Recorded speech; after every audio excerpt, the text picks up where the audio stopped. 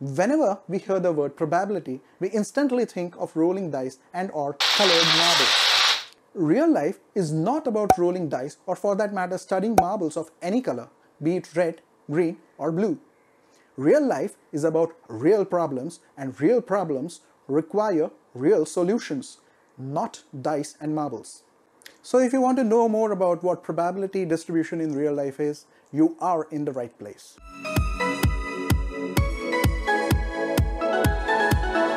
Hey there, welcome back to another video from my channel Learning Puri, a channel for applied learning. I'm Shrish, and on my channel you will get tips and tutorials to grow faster in your professional and personal life. So if you're new here, consider subscribing to the channel and click the notification bell to definitely know when a new video gets uploaded, and do not leave it to probability. Watch this video till the end if you do not want to miss out on simple thumb rules or templates that I will share with you to make your life easier in understanding probability distribution in real life.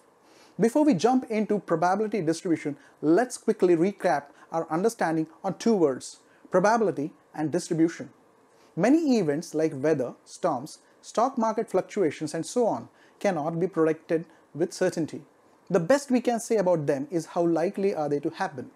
We do this using the idea of probability. Whenever we hear the word probability, we instantly think of rolling dice and or colored marbles. Real life is not about rolling dice or for that matter studying marbles of any color, be it red, green or blue. Real life is about real problems, and real problems require real solutions, not dice and marbles. Marble and dice is definitely one thing that we are not doing in this video. Probability is simply how likely something is to happen.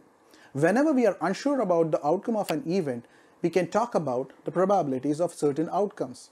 Mathematically put, probability of an event is the count of favorable outcomes for an event divided by the total number of favorable outcomes.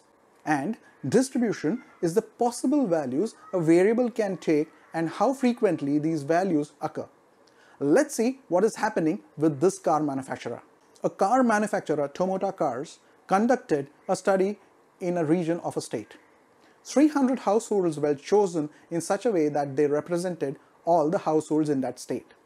The households were asked to state the number of cars owned by them. Following is the data represented in this table. The variable here is the number of cars owned by a household. The values taken by the variable range from 0 cars to more than 4 cars. Number of households represent the frequency for each value of the variable. Going further, if these households represented the ownership of cars in all the households in a state, then we can safely say that the likelihood of the ownership of cars in that state is represented by the probability column like so. The probability is calculated by dividing the number of households owning a specific number of cars by the total number of households, that is 300. Obviously, it's physically difficult to interview each of these several million households in the state, so we use probability. The probability column for the various values in the table depicts the probability distribution. Alright, so if this was not daunting enough for you, let's go to the next level of the game. The following table illustrates the number of coronavirus infections by age group reported in the state on April 26, 2020. The total number of cases reported till that day were 2,344. If this is representative of the population, then using the formula for probability, we would have a probability distribution for the population like so. Here's a trick. Life becomes easier if you always plot it on a graph. If you plot the frequency distribution, you get a bar chart or something like a histogram. And if you plot the probability, you get the probability distribution plot, or also called the probability mass function plot, or PMF plot for short. Hope you've noticed how different they both look. So here's an important tip.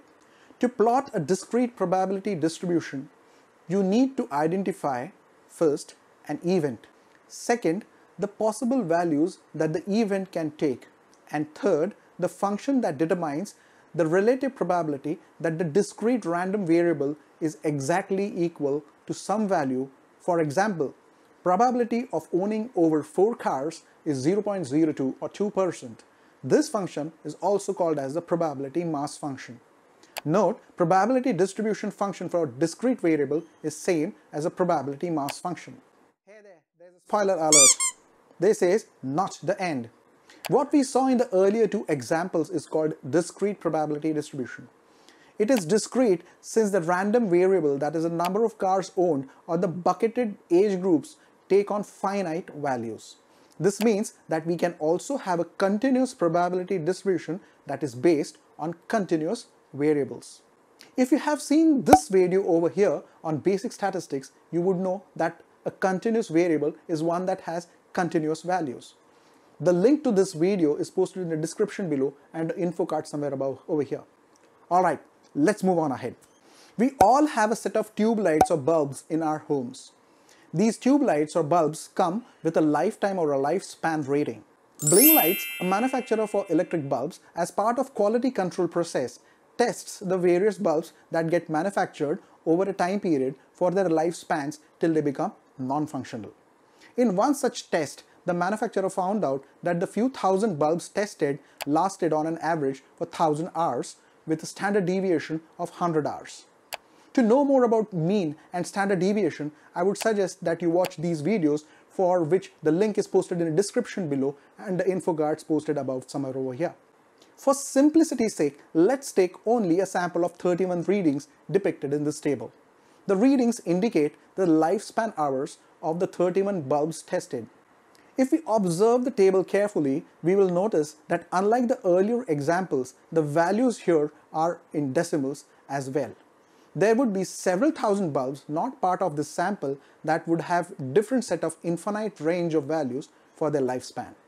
This indicates a continuous random variable, and this calls for a continuous probability distribution. Before we move on ahead, a word of caution. Nerd alert. The most used continuous probability function is the normal distribution function. This is depicted by the following formula, where y is the probability function of the random variable x. X is the normal random variable, in our case the lifespan hours. Mu is the mean of lifespan hours for all the bulbs tested. Sigma is the standard deviation for the lifespan hours of all the bulbs tested. E is approximately equal to 2.72. Pi is approximately equal to 3.14. Let's take one such value, that is 1190, from the table and replace each of the values in this equation. We get the probability, which works out to be 0.000656. If we calculate the probabilities for the table, we get the following probability distribution. And when we plot them, this is what we get. Looks scarily familiar, right? Yes, this is the normal distribution, or the infamous bell-shaped curve. It is a part of the family of many other continuous probability distributions. And no, this is not the only one. This was picked up only for the sake of simplicity. So, to plot a continuous probability distribution, you need to identify 1. An event, 2. Possible values the event can take, 3. The mean, variances, and in some special types of distributions, a number called the degrees of freedom of the values for the event. Degrees of freedom in short refers to the number of values involved in the calculation that have the freedom to vary. But we won't look at it right now. And the fourth one is the function that determines the probability distribution for the continuous random variable. This function is also called as the probability density function. The plot of a continuous probability distribution is also called as a probability density function, or the PDF plot. Don't mistake it with the PDF document. It has nothing to do with it. So there you go. It does not matter if the variable has a single value, bucketed values, or a range of values, as long as it satisfies the following three factors, that is, there is an event, there are possible values a random variable for the event can take, and a function to describe the probability distribution. You can always plot a probability distribution for almost anything.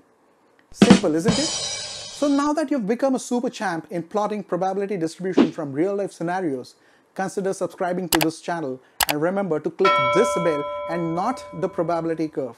This way you will not miss any videos that I upload. And oh yes, please do like the video so that YouTube can promote this video to help like-minded people to update their understanding on probability distribution as well. How cool, isn't it? Oh, this is not over yet. There is still some interesting stuff to know about.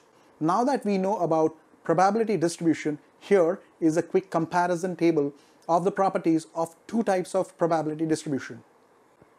As the name suggests, variable values for discrete probability distribution are discrete as against continuous for continuous probability distribution.